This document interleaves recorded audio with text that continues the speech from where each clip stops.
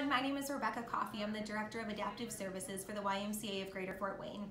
And I am here today just to kind of give you maybe some tips and tricks that might help when you're home with your kids and helping them with e-learning and school and trying to stick to a schedule and a routine. So we have really been working on the Y on visual schedules and just the importance of that. It can be super helpful for all of us, whether you have a diverse ability or not, to kind of know what your day will be like, to kind of know the schedule. And it's super important too because things are not only written out, but they're also shown with pictures. So I am not an artist, but maybe you or your child will really get into it. But it can just be super important to write out your routine for the day. I wouldn't put more than 4 or 5 things up at one time, and then alongside with a picture. And it's really important just to engage them in that too. So going over the schedule at the beginning of the day, checking in periodically.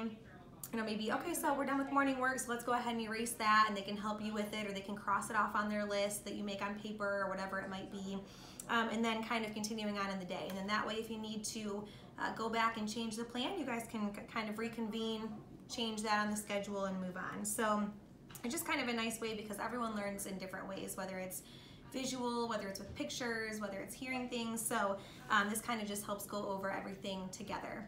It can also be super helpful to announce transitions before they take place. So if you're planning on switching from morning work to reading, or you're planning on, you know, going outside or whatever it might be, it can be helpful to help announce that ahead of time.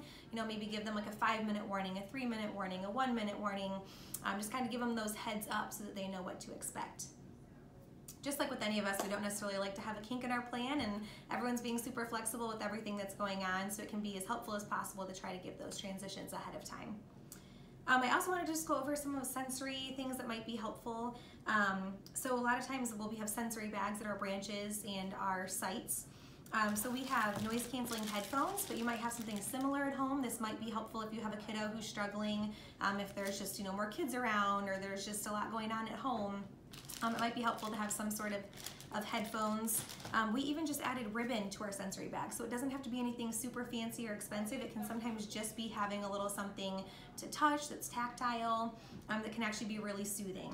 We have this little fidget here that has a marble inside, so you might have something similar at home, or a marble or sandpaper, sometimes just having something to touch. Sometimes kiddos might think that certain lights are too bright, maybe fluorescence, so maybe you have sunglasses or something at home that might help.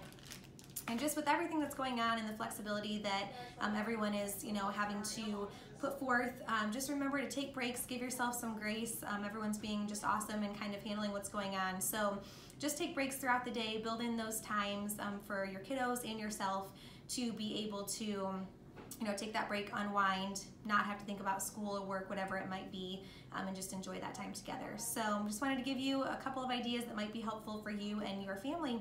Take care.